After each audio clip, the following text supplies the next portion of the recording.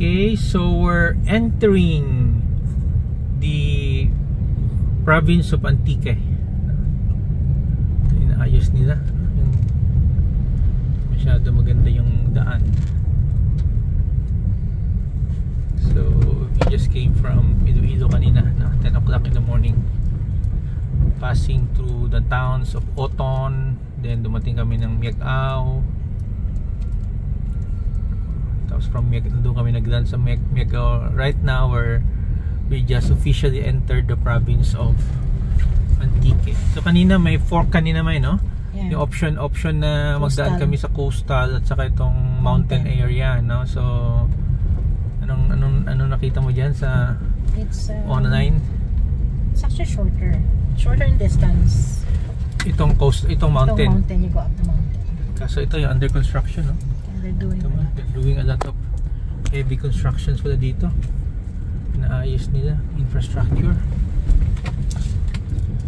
Kaya na we go to. Ayan, no? we could try the coastal going back. Maganda ang coastal roads. Pero it's longer. By about an hour maybe.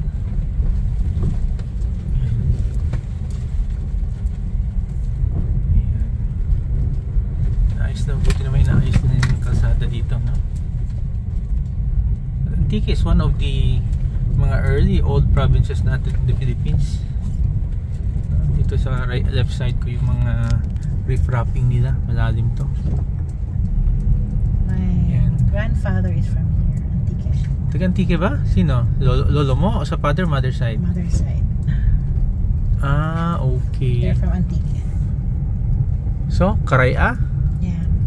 So but I don't think my mom was already born sa North Cotabato. Ito ba yung province ng Ilonggo na maraming ang Panay na maraming aswang? We will soon find out.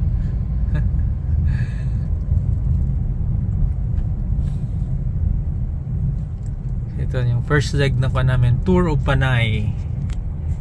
So Panay is one of the major islands in the Philippines.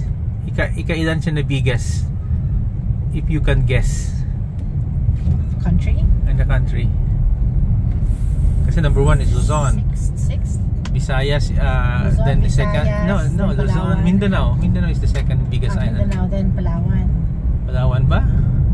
Third is Palawan. Yung mga big islands kasi na Negros, sa North and Mindoro, Marinduque. Yan.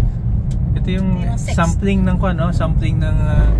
ganito yung kalsada dito sa Antique, no?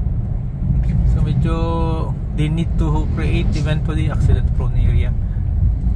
They need to create talaga siguro diversion road na medyo 6 to 8 lanes. So quite a new road. I think like this diversion road is relatively, I don't know which came first, the coastal or this one, but I think there are some parts of this are old already. Some parts have been enlarged.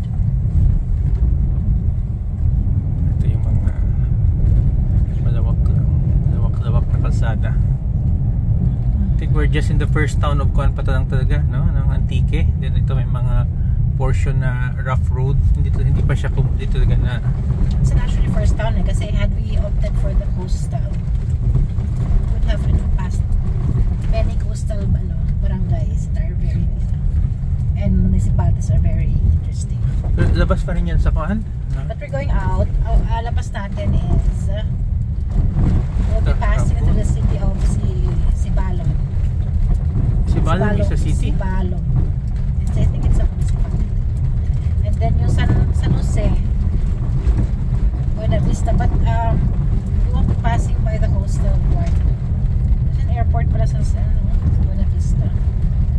Ito this area guys, kung magdaan kayo ng area na to na mountain area, expect na hindi siya paved, no? Concrete portion.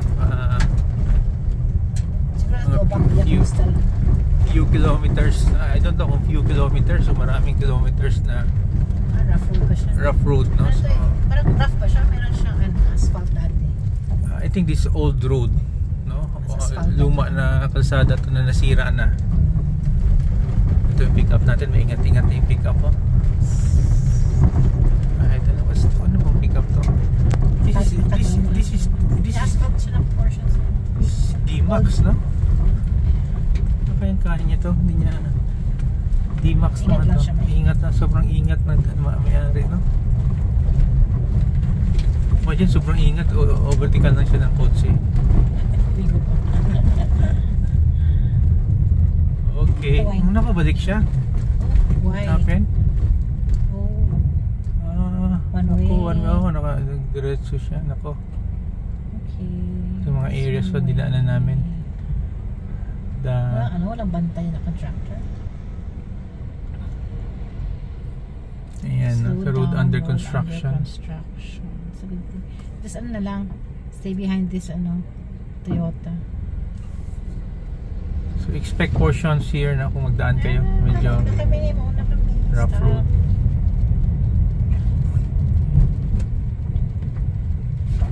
Ito, hindi eh. We're almost there. Like maybe mga 10 minutes away from the coastal road.